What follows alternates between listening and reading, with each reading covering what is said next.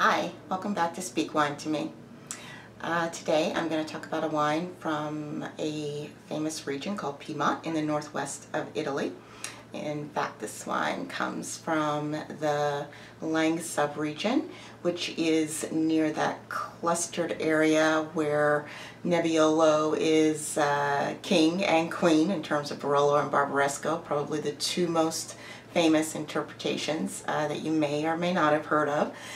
Today, this particular wine is what I would consider an entry-level Nebbiolo, particular because with Barolo and Barbaresco, they tend to be really heavy-duty, cellar for a decade type of wines that are a little bit less approachable than this particular wine I'm going to talk about today. So if you are looking to experiment and try something new and have been curious about Nebbiolo or never even heard of it, I will try this one for you today, and you can give one a try on your own and let me know what you think.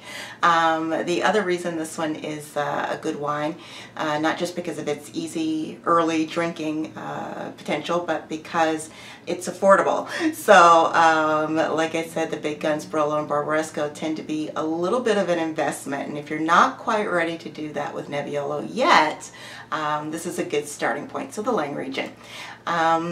So looking at this wine, hopefully you can see the color of it. It's a 2013, so it's been in bottle for a minute.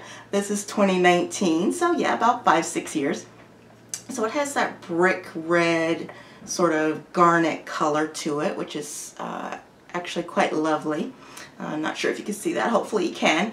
On the nose, it's got some pretty classic Nebbiolo aromas. It's got that spice, particularly baking spices like nutmeg, vanilla. There's some black licorice. There's also some red fruit, mostly black fruit though, which is really nice. You've got sort of a brambly type of aroma, if you know what I mean, those bramble bushes that you come across in the woods and you can't help but pick the berries and chew on them. It's got that kind of a nice smell to it. You've also got something that makes me think of creme de cassis,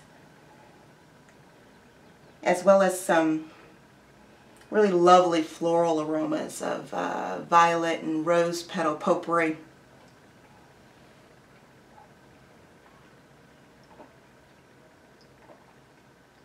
All that carries over very nicely on the palate. And in fact, I'm reminded again, this is a more approachable style. The tannins aren't as grippy as the more powerful Nebbiolo styles. This is very nice drinking. I wouldn't say easy drinking. It does have a savoriness to it, so you want to pair it with food, I think, depending on the way you like your wine, your big reds. A lot of times they do go quite nicely with a hearty meal.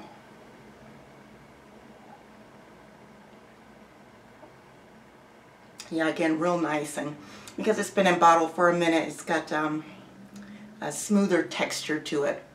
So those tannins are there, but they're not overpowering at all. They're actually rounding out quite nicely. Langhe is actually close to the same region where you can find the white truffles of Alba.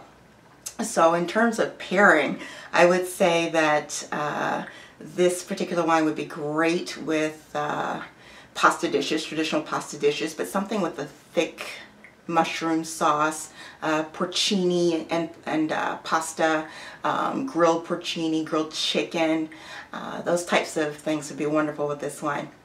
I hope you find a Nebbiolo and give it a try. It's, again, a great wine and a great one for meals, and it's a good one to introduce at your next dinner party. Thanks, and I'll see you in the next video.